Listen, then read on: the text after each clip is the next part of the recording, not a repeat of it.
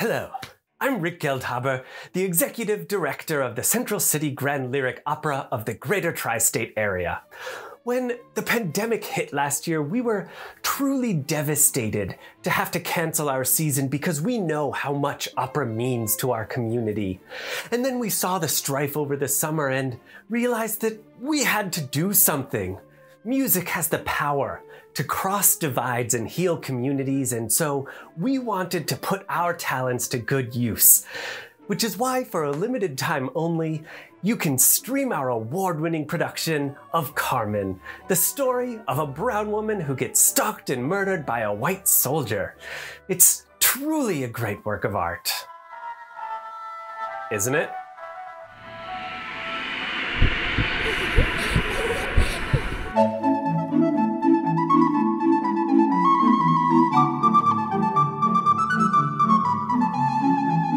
Hi, welcome to the Listener's Guide. I'm Steve. So obviously, if you've read the title of this video, you're expecting a video about Carmen and the sound of race in music. And we're gonna get there. But first, I want to talk more broadly about the sorts of stereotypes that Bizet was working with so that you can see how they show up in Carmen. So instead of diving right in, let's talk about an example you may be more familiar with. Disney's 1992 film, Aladdin. Like any good musical, Aladdin opens with a song that establishes the setting and the general mood that the piece is going to have. Since the story is about a poor Arab man whose life is turned around by a magic genie, they need the music to sound mystical and foreign. I'm not going to play the whole song. Musical copyright is a whole other topic we're going to talk about eventually, but we really get all we need out of these first couple seconds. Take a listen.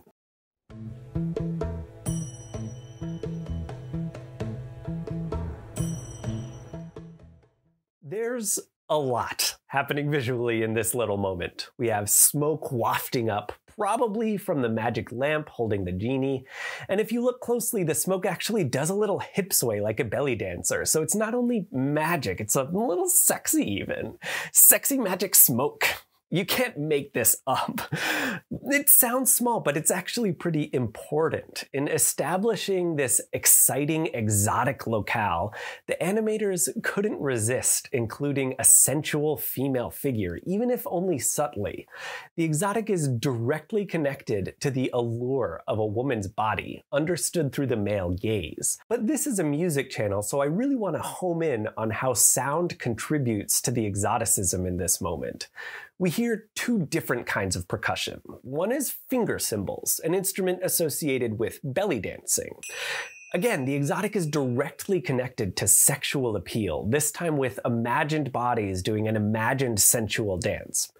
The sound really compels the hip sway that we see the smoke do. In other words, it isn't just a visual experience, but also a sound that we recognize as sexual, exotic, and female. But the other percussion we hear kind of complicates things. It's a set of bongos, which come from Afro-Cuban music. So we know the musical team creating Aladdin isn't going so much for a faithful representation of a specific music tradition, but it's more of a grab bag of exotic music building a vaguely non-Western sound world. It's only meant for the American audience to understand as something that's not from around here. And this sound world also has really specific rhythms and melodies. For instance, we hear a really simple long, short, short, long bass line. And we know that this bass line is really important to Disney's vision of the Arabian sound world because when they want to present Aladdin as an Arabian prince, they bring this bass line back to open Prince Ali. So that kind of baseline really undergirds their idea about what this exotic land of Arabia sounds like. And in Arabian Nights, the orchestra follows this sound up with a sort of snake charmer melody that sounds like this.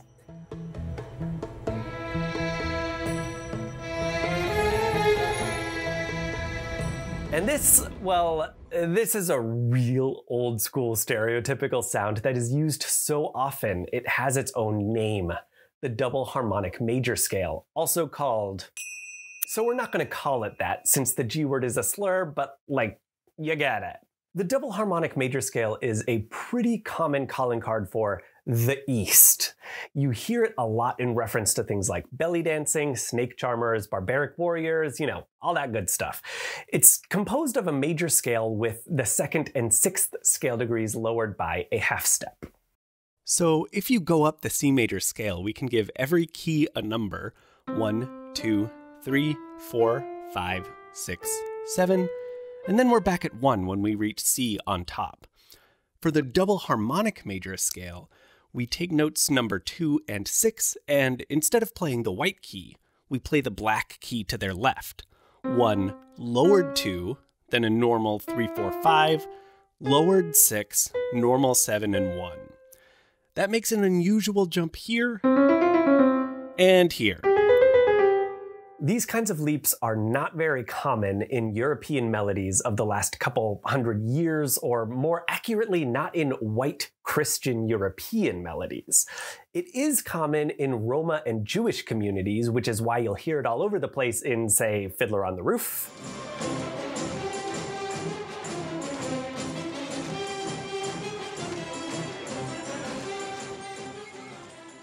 And it was this association with Jewish and Roma music, originally called the style hongroise, or Hungarian style, that likely led it to take on a sort of generalized sound of the other with a capital O, encapsulating basically everybody who is supposed to be unlike us with a capital U. Probably the most famous melody to use it comes from Samson and Delilah by Camille Saint-Saëns, an opera that came out in France around the same time as Carmen. It's the story of a handsome and honorable soldier who is taken from the Lord's path by an exotic and sexy woman, ultimately leading to both of their destruction, which, it's just the plot of Carmen. These people only had, 3 ideas for what operas to write. Dipper gets it. In the final act of Samson and Delilah, Saint-Saëns threw in a ballet to set the scene of the Philistine temple where Samson was to be a human sacrifice to their god. And what's going on in the temple? Well, a bunch of brown characters are swaying their hips to a tune in double harmonic major.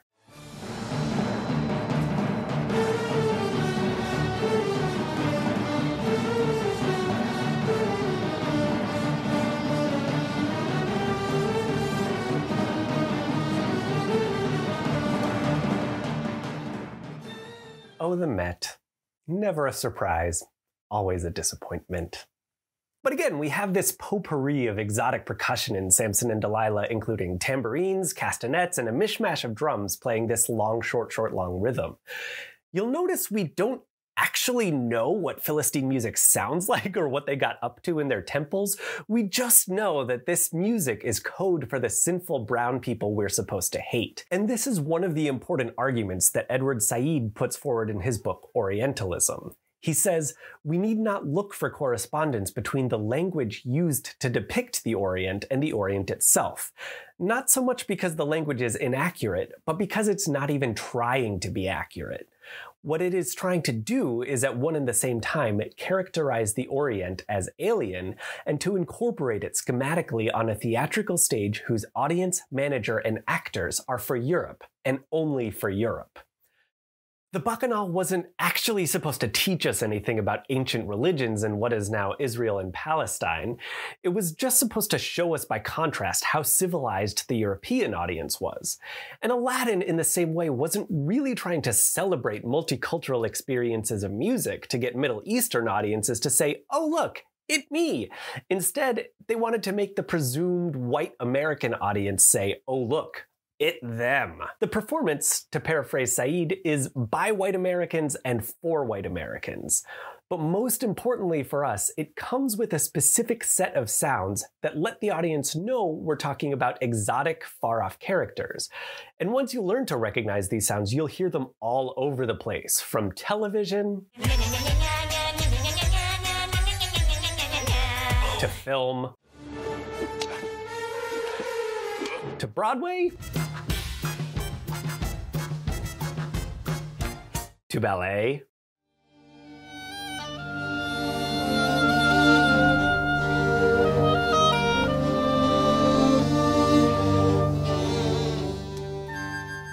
And any of those would be a fruitful discussion. But today we're talking about Carmen.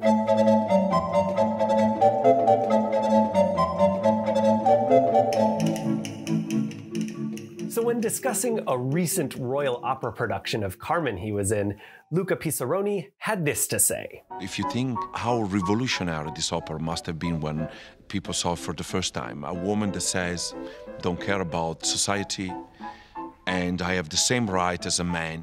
Pisaroni was trying to present Carmen as some sort of progressive, groundbreaking work, telling women to take control of their destinies. And he's not the first person to say this. Plenty of opera companies market the show as a feminist masterpiece. And I think this just goes to show how wildly unprepared the opera industry is to deal with issues of gender and race in any substantial way. I mean, look at this ad by Opera Carolina. They're totally unafraid to use a racial slur to describe Carmen.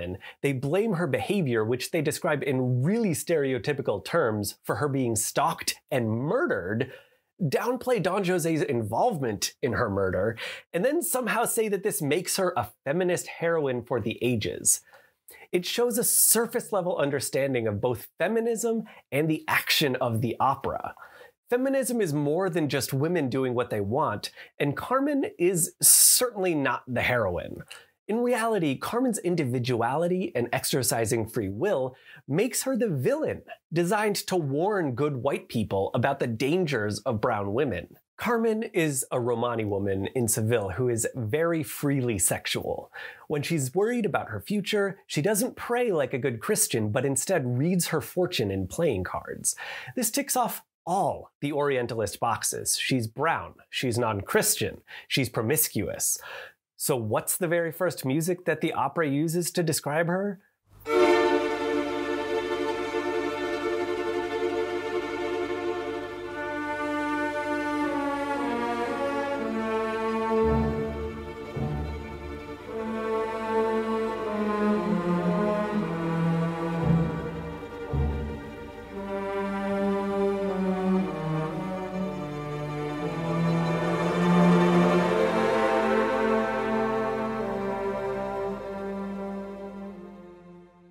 That's right, she gets the double harmonic major snake charmer music from earlier, and I'm not usually one to make Freudian arguments, but come on, these jokes write themselves. So before the opera's even begun, we know what to expect. Brown ladies swinging their hips, just like Aladdin and Samson and Delilah. 20 minutes later, when Carmen first appears on stage, Bizet drives the point home. Men ogle at other cigarette ladies and say, "We don't see Carmen," and then...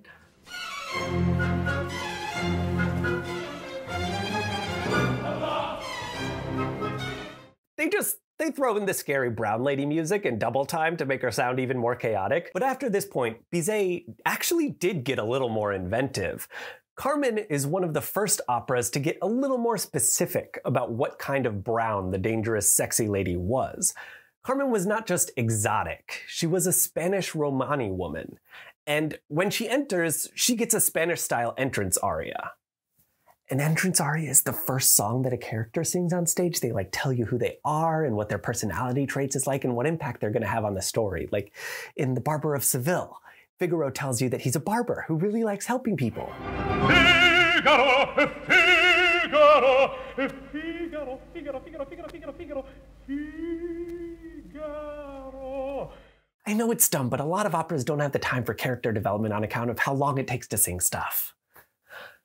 Carmen's entrance aria is one of the most famous ever, The Avenir.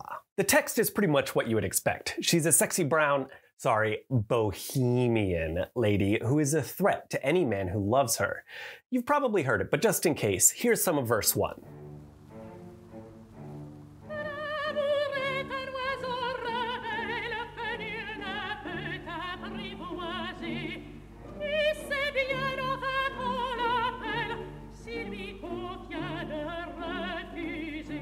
But what I really want to focus on today is the refrain, which sounds like this.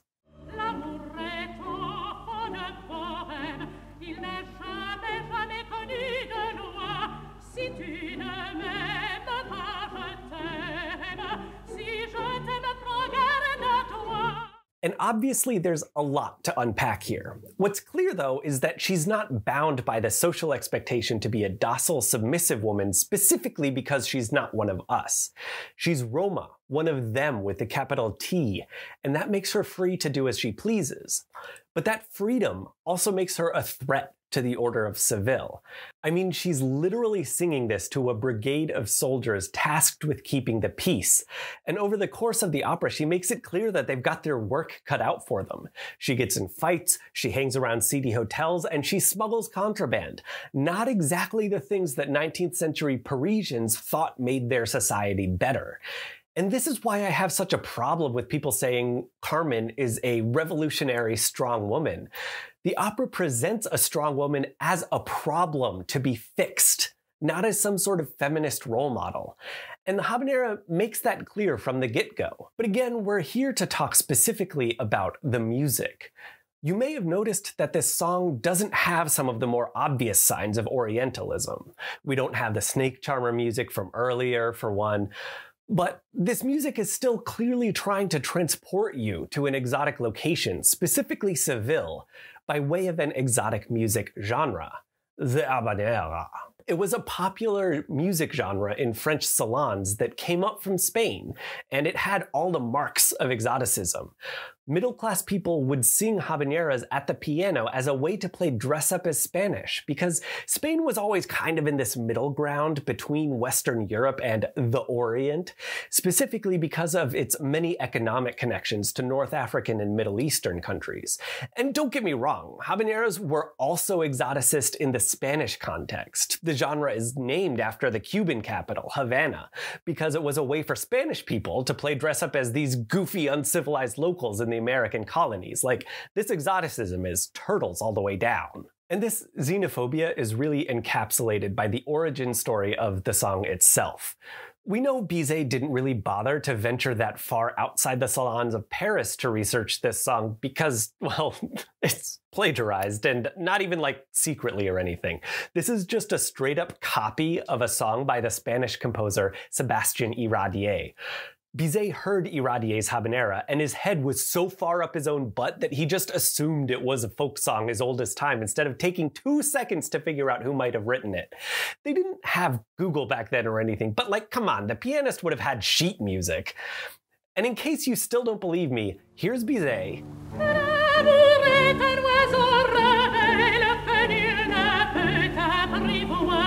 Here's Iradier.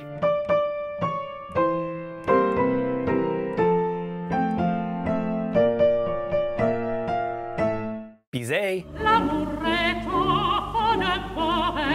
Il n'est jamais, jamais connu de loi.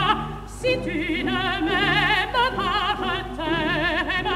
Si je t'aime, prends garde à toi. And Iradier.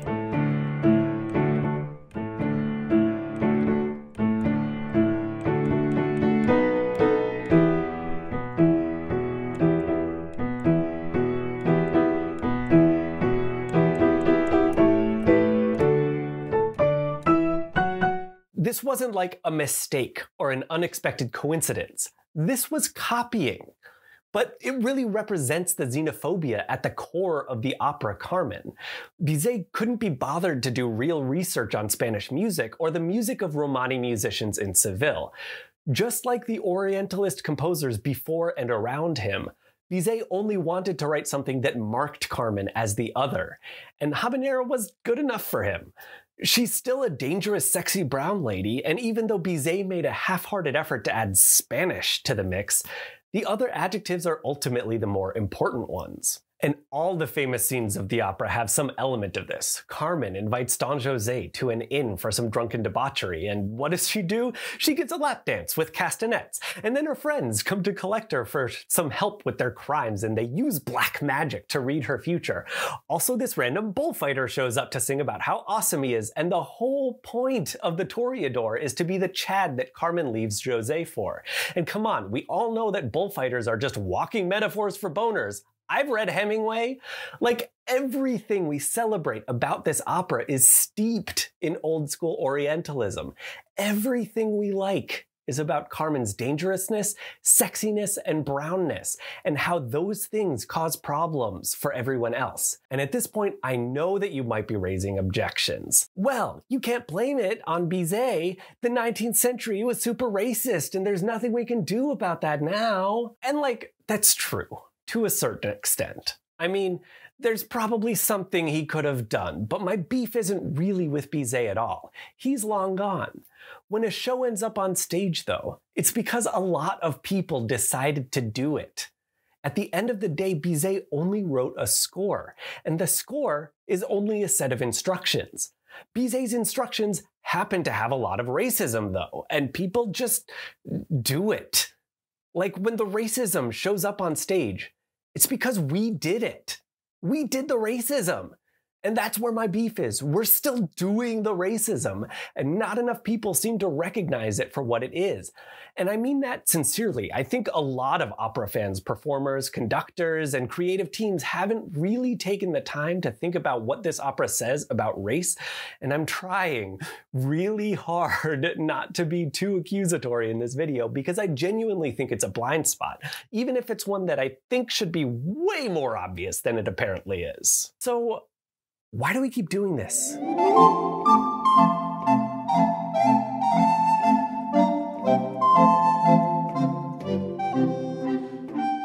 In my experience working with opera companies, the main reason anyone ever does Carmen is because it makes money, just like Nutcracker for ballet companies, and don't worry, Piotr, we'll get to you someday. Every opera company stages at least 1 or 2 shows that are guaranteed to fill seats so that they're not hemorrhaging money. So on the one hand, we keep putting it on because the free market demands it. But a part of me also thinks this is a bit of a cop-out. Opera companies don't actually work on the free market per se, or at least they don't rely mainly on ticket sales for their income. I looked through the financial statements of 7 American opera companies and found that the typical one can only expect about 21% or so of their income to come from ticket sales. A much bigger portion, about 51%, comes from individual and corporate donors. The remainder is usually filled with government grants, endowments, and services like rentals on the equipment and space. So actually the most important market for an opera company is the donor class. Much more of their revenue is made by pleasing wealthy contributors than by pleasing general audiences. And this creates a sort of tastemaker role for donors. They exert a ton of influence on what gets performed, regardless of audience appeal. But the thing about donors establishing taste is that they don't have a broad repertoire that they know. You don't exactly get to be a rich millionaire philanthropist by studying classical music all day. I mean, do I look rich to you? So donors know what they've heard for most of their lives, and that's basically it. And that means we fall into a routine. We know what pieces people liked in the past, and we let that determine what we do in the future. Instead of letting the proverbial cream rise to the top then, we kind of just started going, I'll have the usual. This isn't the story of great music being great, but rather good enough music being good enough. And the problem with that is that we've let the situation go on for long enough that we're performing a bunch of stage works from 100 or 200 years ago at best. And when we do that, we have to understand that we're also putting on shows that reflect societal attitudes of 100 or 200 years ago. Just to give you some perspective, Carmen premiered in America just after the end of Reconstruction, which, you know, wasn't exactly the height of racial tolerance in our history. Eugenics was a few years from taking off, but there was still scientific consensus in Europe that biological differences between races created a hierarchy with white people at the top. And whether or not Bizet was actually trying to win hearts and minds to that cause, a production like Carmen is still a symptom of that kind of thought process seeping into the culture. But performing Carmen in the 21st century perpetuates this kind of racist mindset long past the point we were supposed to let it go. And it has real-world consequences. If you look through newspapers and various social justice-oriented websites, you can see that Romani people still deal with the effects of these stereotypes to this day. Whether it's sexual assault, forced evictions, discrimination in the workplace, or, you know, the Holocaust, a show like Carmen isn't actually just a harmless stereotype. It says a lot about how we feel about the people in our communities. And we, of course, refers largely to the white people who are still in charge of most of the opera industry nowadays. It's generally white people deciding that we need to perform Carmen, deciding how we perform Carmen, and even doing the performing itself. So when these racialized portrayals come up, I think it's important to be 100% clear that this is about how white people see other races. This is actually where I get kind of worked up whenever I think about operas like Carmen. It's really personal for me because opera is such a huge part of how I became who I am today, and I really care about the art form as a whole, but I've gotten so disillusioned as I've pulled myself out of the really sheltered world of what I can only call music worship. It's this idea that's drilled into you from the second you start studying classical music that there's something deep and spiritual about it. We've repeated to ourselves over and over again that it's deep and that you just have to look past the surface. And that started to feel less like a reason to really get to understand the music than an excuse to shut off any engagement. I mean, I've been in grad school for like 6 years now, and the deeper I engage with music, the more I really dig into and interact with the sounds I hear, the more I recognize stuff like this. And I hope I've demonstrated that it's not just some tangles of yarn on a bulletin board leading to a wild conspiracy theory. It's clear stuff that is broadly accepted in the academic music world, but that you can also see in similar patterns in your daily life. And when someone tells me not to worry about it, that Carmen is feminist actually, and that it's deep, and that you just don't get it, it starts to sound like what they're asking of me is to turn off the part of my brain that cares about stuff. The part that notices things that I see and puts them in the context of other things that I've seen and sees that that's kind of racist and recognizes that racism is bad and then thinks hey, let's not do that. But if we want the art form to survive, we have to be able to stand behind the productions we're trying to convince people to watch. And that means presenting something with a message we believe in. It also means only working with people who support that value system, because there are too many people out there in the world who act a lot like Don Jose, but that's a whole other can of worms that I don't really want to open when I'm already 4,000 words into this video. But you feel me, right? And I also recognize that this is scary. Admitting the racism in Carmen and its harmful effects feels a little bit like it'll turn into that scene in Ratatouille where that old lady shoots at a single mouse, the mouse being the opera Carmen, I guess, and the whole colony falls from the ceiling.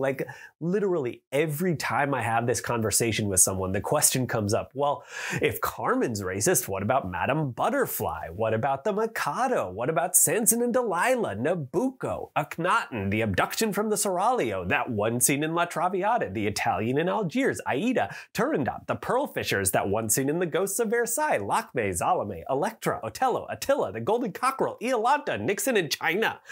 And yeah, it's a big problem. Racism is a big part of the operas that we love, and it's long past time that we take an industry level look at it. But again, this video is about Carmen, which I think can provide at least a starting point. So what can we do with this one?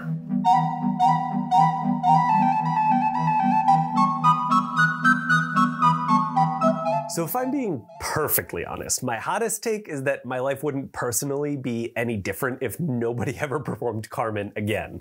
There's nothing specifically Carmen does for me that I need to see it in person. And if I ever need to watch it, hypothetically, if I were researching it for a video, there are so many recordings to choose from that it doesn't really need to be done live. Carmen is not at particular risk of fading into obscurity if staging stopped altogether. Plus, I guess if I'm on a roll with hot takes here, it's not particularly good. I hate everyone in the story. It's a light opera based on what was essentially 19th century pulp fiction, but the opera found surprise success, and now we treat it like it's manna from the gods.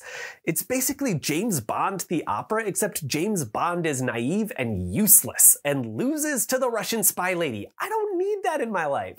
The biggest draw is the so-called Spanish flair, and I can get that from Spanish and Latin American composers.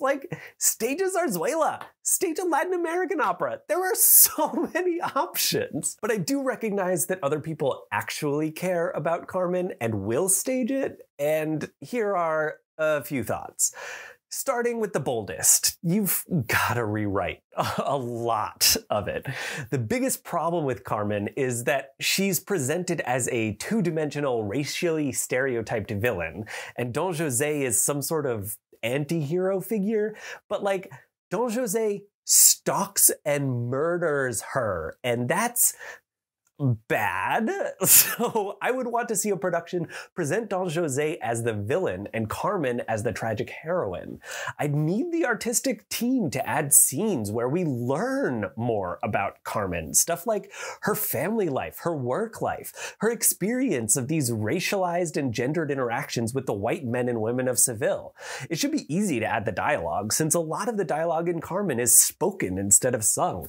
And that means you can add songs pretty easily too. Just pull songs from other operas or even write some new ones. Support living composers. And frame the new songs with dialogue so you don't have to put in too many scenes between the new stuff and what Bizet wrote. Obviously, this will make the opera longer, so you probably have to cut some scenes, and I might recommend by cutting the most egregiously racist scenes, but those scenes, as I said, are the most famous. So if you insist on doing Carmen, and you insist on doing the scenes most bound up in this racist tradition, then you have to make it clear that those scenes, both the way they play out dramatically and the way that they sound, are racist caricatures, and that those racist caricatures are harmful. When Carmen essentially does a lap dance for Don José with a tambourine, the scene itself plays into the fetishization of women of color, and the director has to stick out their neck to say, this is bad. You need to unsettle the action by questioning whether Carmen is actually performing for Don José, or if this is just a fantasy in his head. I'm reminded of how the film version of the musical Chicago presents all the songs on a stage and juxtaposes that with real-time action that contradicts the song. Mama Morton sings about how she's always going to care for the women in her charge, but in reality, she doesn't care at all. Billy Flynn sings about how he only needs love, but in real life, he's obsessed with luxuries like custom suits and private cars. With Carmen, you can do something like that to show that her dance is not real, and that in reality, Don José is a sexual predator who happened to fixate on Carmen, and very little of what actually happened is her fault. I do have more specific ideas, but like, if you want them, you're gonna have to pay me consulting fees. And I'm gonna be real, no matter how creative you are in your solution, it's probably gonna be a hard sell. Nobody likes it when you say, don't portray racial stereotypes, while you yourself are currently portraying a racial stereotype. And on top of that, no matter what you do with costuming and staging, the music and the text are still engaged in those exoticist stereotypes. There are sounds that still don't change when you stage things a little differently, and sound needs just as much attention as any other element. It can also feel like you really wanted to do the stereotype the whole time, and you feel like throwing out a hashtag woke buzzword or two will absolve you of actually having to take responsibility for it. And also from an audience perspective, I genuinely don't think enough people care. We've developed a culture in the 20th century of letting directors and conductors guide popular taste, so that a lot of audiences need that leadership to say very clearly what is and is not acceptable. But directors and conductors also seem to be the most invested in music worship, so we probably also need opera administrators to seek out people who are willing to put in the work necessary to challenge this exact culture. And it just ends up that there's so much institutional inertia, and it always seems to be somebody else's fault.